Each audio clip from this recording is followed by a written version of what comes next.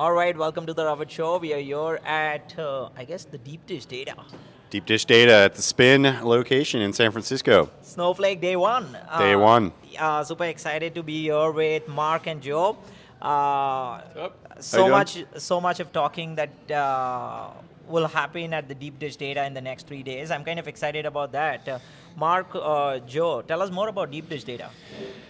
Deep Dish Data. So we started Deep Dish Data about a year and a half ago now. So a little over a year for sure, at least. And Deep Dish Data is really just a concept of thought leaders and industry coming together and talking through different topics, trying to have a little fun about it. We're talking about pizza, primarily. Do you like pineapple or not on your pizza?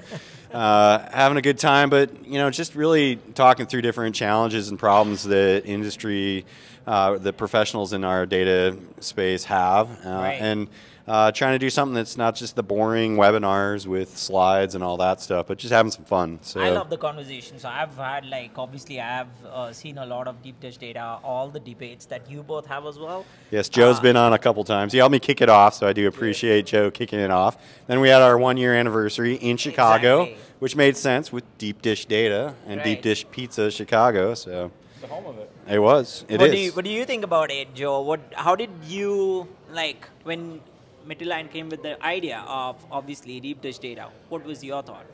I thought it was a really cool idea. I mean, so I've been a long-time Matillion user, actually, as well. And so I've implemented their stuff in countless projects and customers. So, Mark asked if I wanted to join him, and I'm like, yeah.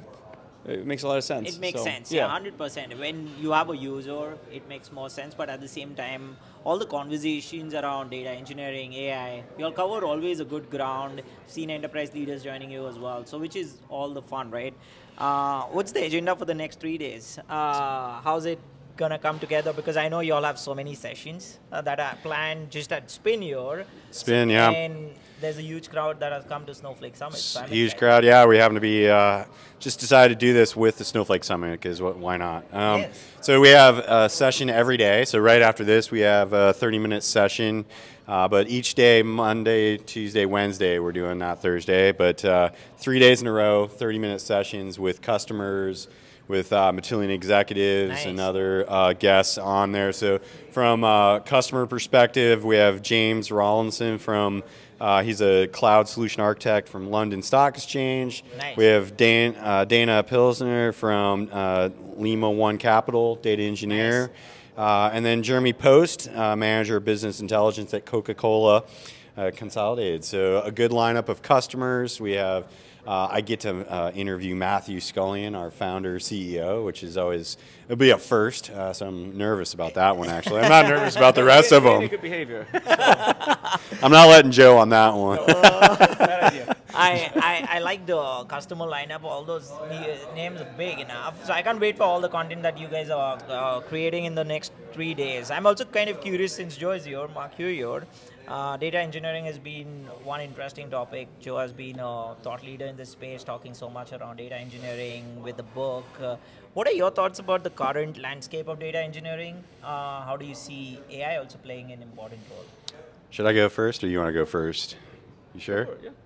He's always so kind. Well, I have to take it from the vendor standpoint, right? So from a vendor's standpoint in this space, AI is definitely changing the conversation for data engineers and I think data scientists too as well, but definitely for the data engineers and forcing them to really have to get involved more on the data science side.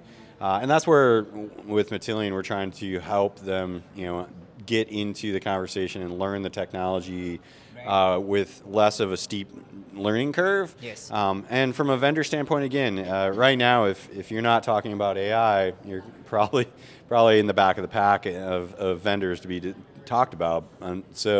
But I really think the things that we're doing are going to help data engineers really accelerate in what they do and how they do it, and get to that kind of prompt engineering in their pipelines and things like that. So I'm excited about it, but it definitely, how do we all get into this conversation faster and easier, probably. So Joe, thoughts?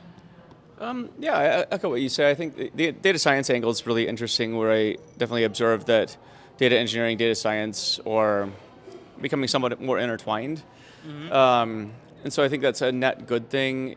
At the same time, I guess the fundamentals of data engineering, no pun intended in my book, but it's like that becomes a lot more necessary, I think, to form the foundation to make data science and machine learning and AI workloads successful.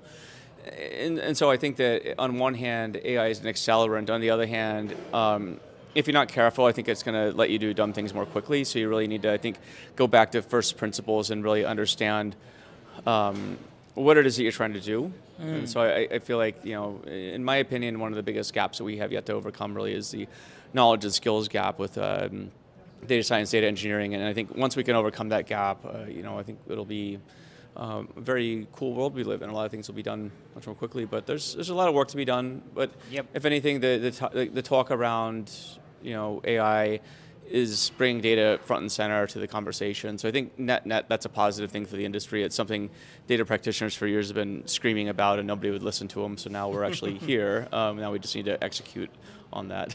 Yeah, no, those are fantastic insights. Also, since we are here at the Snowflake Summit, and if people want to reach out to you, I know, we can come to Spain and spend some good time here with all the folks and all the parties. Tell us more about what's happening at Spain, and where can we all meet Joe and Mark? Well, I hope Joe comes to the party. So tomorrow, Tuesday night, there'll be a party here at Spin, and everybody's welcome. I think you can go out to the Snowflake Summit page and find a link to it and register. So it'll be a good time. Ping pong tournament, all kinds of fun things happening here at Spin. It's only a block away from the event, so easy to get to. Stop by and have a drink, and we'd love to chat.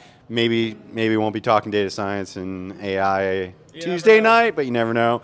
Could be really interesting after a few drinks, so could be good. Okay, that's great. Thanks for doing this, Joe. Mark, such a pleasure to chat with both of you, and all the best for the next 3 days. All right, well, thank you. All right, let's have fun. That's the objective.